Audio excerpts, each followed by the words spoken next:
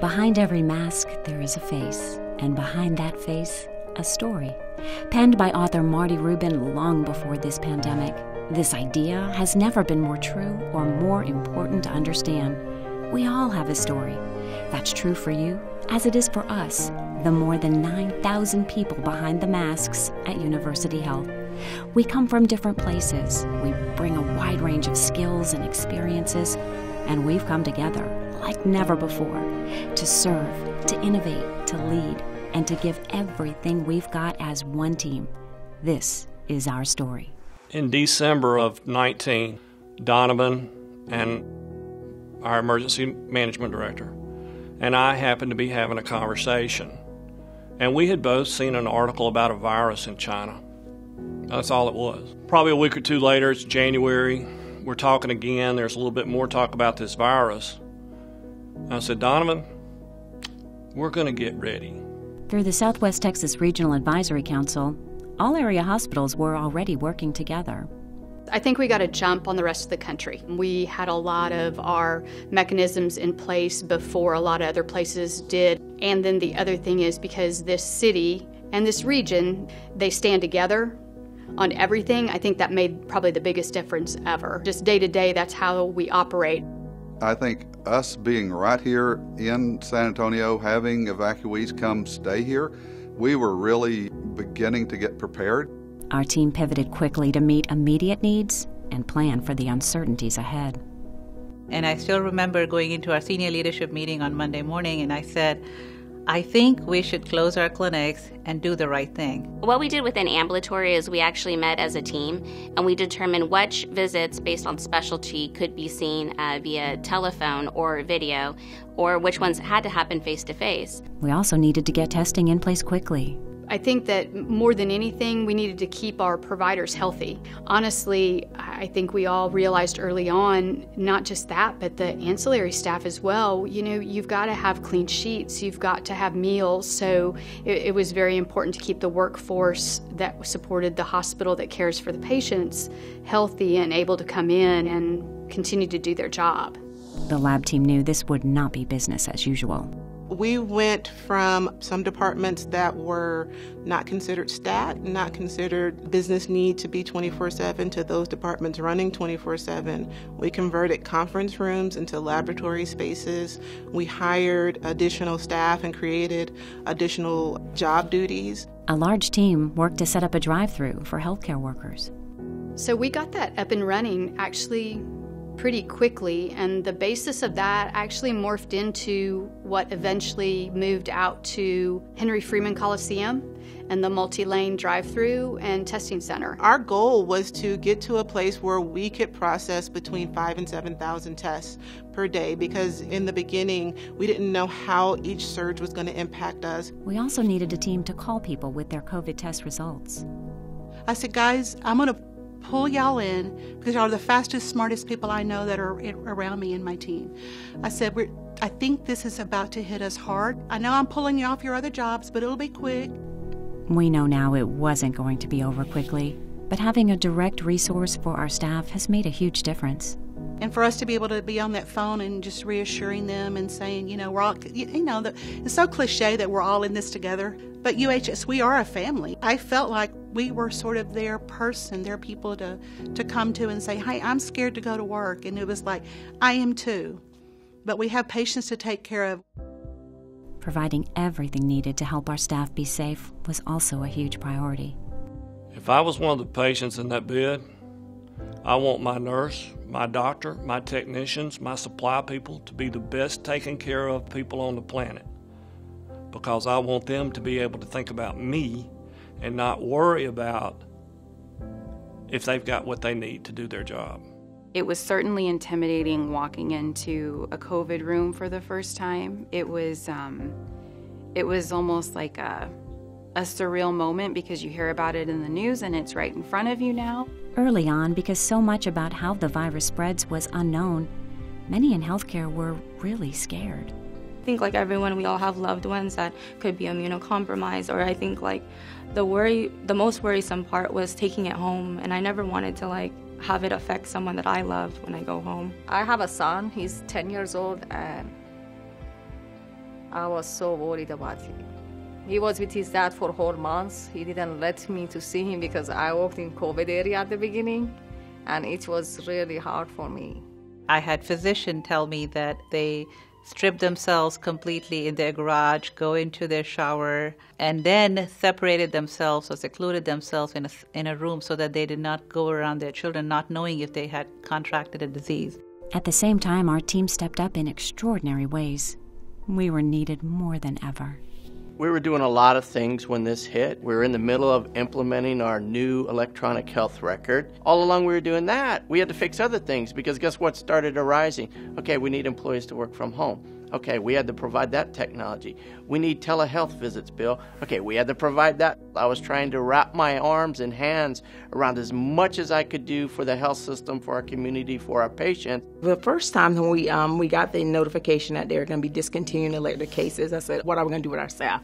So immediately I started calling different departments and seeing how we can repurpose or reallocate our staff. So when we realized that a lot of doctors would be working from home, we had additional staff who could help us with the screening of patients at the facilities that were truly open.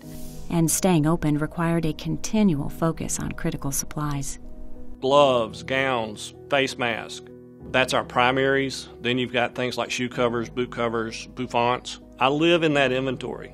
We were concerned about the shortages of N95 masks and availability, and so our department, we invented a process on how we could reuse or extend the life of the N95 masks using the hydrogen peroxide processed by our STERRAD machine. And so we wrote up a process, disseminated throughout the health system, which we adopted, which also the FDA recognized as a process. When the transport media for COVID tests was in short supply, we made our own. So we bought all of the elements, we sterilized them, and then we compounded the viral transport media. And we actually compounded media for almost 5 months. And in that 5-month time period, we made close to 50,000 viral transport media tubes. We've seen a true spirit of collaboration. We see that on the COVID ID team. Folks that didn't have to be deployed to help us would just volunteer. I mean, just a lot of residents and others that really wanted to step up to help us. At first, we started off with having like extra support staff, like people, we called them gatekeepers. And so if anyone was going in, we would watch each other as we're going in, like from putting on the gown, the mask, the gloves, and our face shield, and just double checking before you step in. When I go inside, I check everything, whatever they need, supply or whatever, or we have with biohazards, with everything.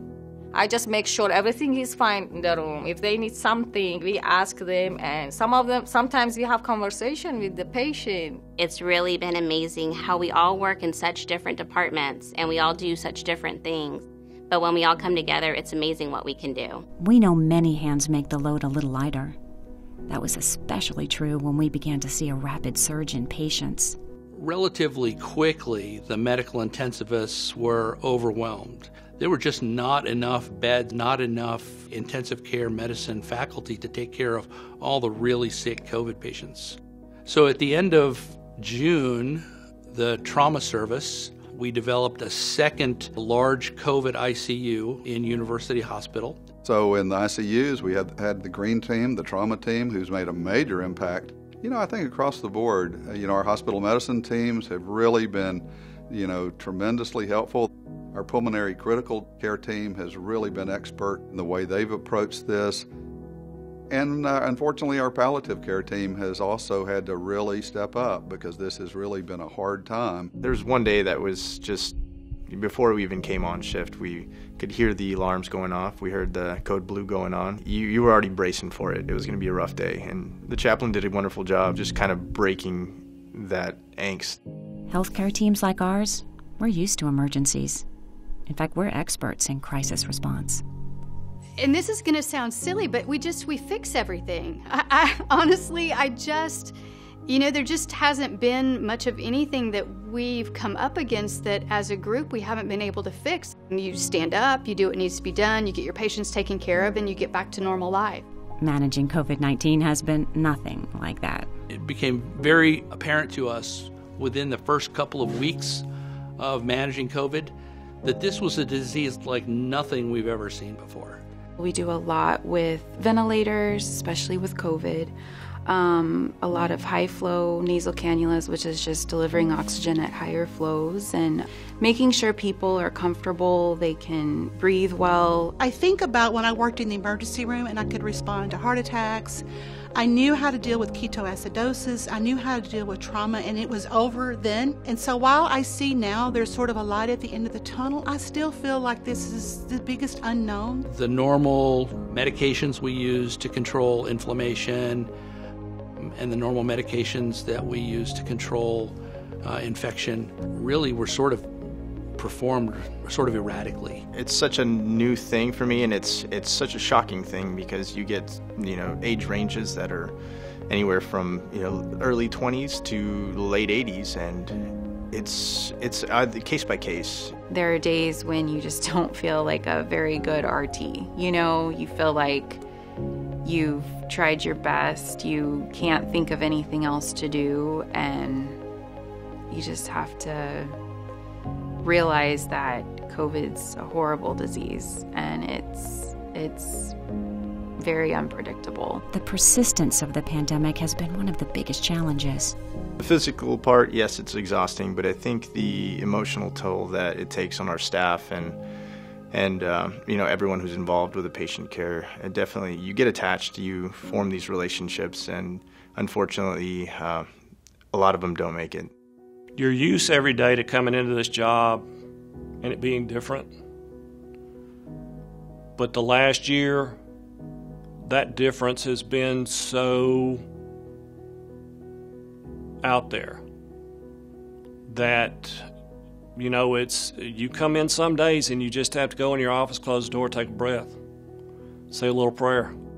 I think no one really realized the psychological impact of a pandemic, living in the pandemic, coming to work in the environment, seeing your other coworkers struggle with it and manage with it. It is a lot to take in sometimes, and even now, sometimes you come home and you really think man, did this just happen? Because you really don't think about it until you get home and you kind of settle in your emotions and everything. There's a day that had a young man, and he started off, just needing mask and high flow oxygen to be comfortable.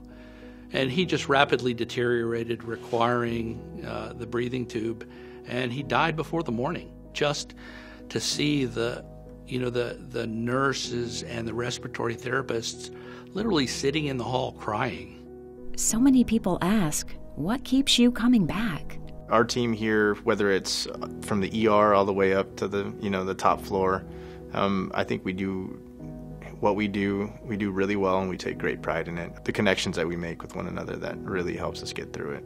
We had our first transition into ACU from ICU, and it was such a big celebration, and all of us lined up in the hallway and we clapped and we were so happy, and I actually heard that patient went home, so it was nice.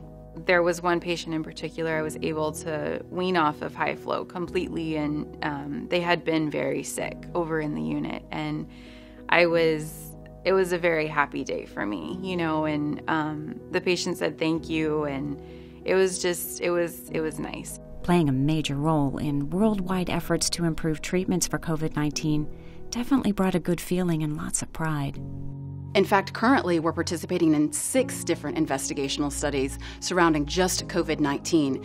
And I'm excited to report that in 2 of those, we are the #1 enroller in the world for these investigational studies. So I think it's offered research opportunities for our patients that frankly they wouldn't have otherwise had, and it's been something that has been really gratifying to our team, and our patients have enthusiastically participated, but so have our staff, and they should be rightfully proud of the efforts they've made to improve outcomes in this terrible disease. We also helped establish a community-wide infusion center to try to reduce the need for hospitalization. And the purpose of these monoclonal antibodies is to use in patients with mild to moderate infection. And so we actually started our own pharmacy at the Freeman Coliseum. We set up a location where we could compound on site, provide services. But over time, it's grown to service 90 patients every day. A big day in this battle was the day our first shipment of COVID-19 vaccine arrived. We focused on protecting our team and on January 4th stood up one of the first hub vaccination centers in the state. The real story is George and I met at Wonderland Mall, and we were having a lot of others come through. And I told George, this is how I'm going to do it. I'm going to do this, this, this, this, this. Any questions? He said, looks great. Everyone else came to the mall, and he says, we're done, Bill's laid it out. And so it stayed that focus and that methodology, and I just ran with it. I remember walking through with Mr. Hernandez and Bill and going through how we would bring these patients in. And we ordered supplies, got our staffing going, and by Monday we were up and going. When it came to managing and mixing doses, the pharmacy team stepped up again. You only have 5 days once you actually take it out of the deep freezer to coordinate actual administration of the product. And then when you actually just start to mix the product, you only have 6 hours once you've mixed it. So yeah, it was a huge logistical piece that we had to work through. Even before the vaccine arrived, our supply team took action to avoid any shortages when they heard needles and syringes would come with the doses. I turned right around, started looking at sources, started talking to procurement. I said, I need you to buy every 1 cc and 3 cc syringe you can find, and this run of needles. And I don't mean boxes, I mean pallets. And they did. The right needles allowed us to start getting that extra 6th Pfizer dose from day one. Getting shots in arms is about hope for the future and saving lives. You know, when you look at it, a lot of the elderly that show up have told us, this is the first time I've been out of my house in a year. I have hope that this shot will protect me. I have hope that now I can see my grandkids again. I have hope that I can see my friends. I have hope that I can see my other family members. So many patients would come out and say, you know, you saved my life. You saved my life. And for patients to tell you that, it just makes everything, what we do, just more important. I've never been so tired in all my life. But I go home at night knowing I'm going to get up in the morning and we're going to continue to affect thousands, 2,000 to 5,000 a day that leave there and say, you know, thank you so much. We've heard people call us heroes.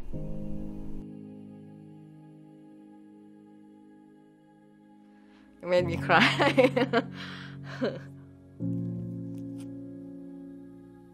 Thank you.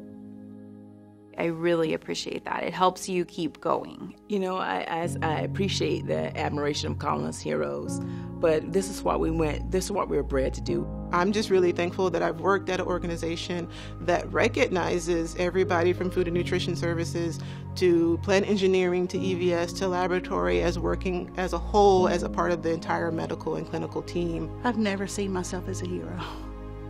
This has been my mission. This has been my calling. This is what I signed up for.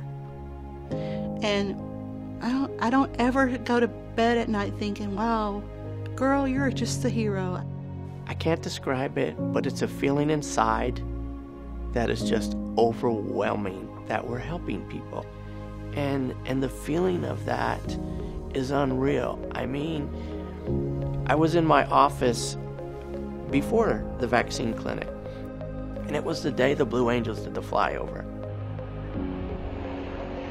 And I filmed it, and I had the same feeling. It's like, wow. And my grandson went and watched it outside at their house. They went to a location to watch it. And I got a text, and it said, Papa, that's for you.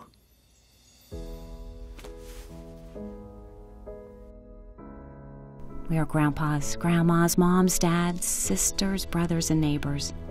We come to work, we put on our masks, and we bring our best to make a difference, to beat this virus. We are honored to care, to serve, and deliver hope for the future.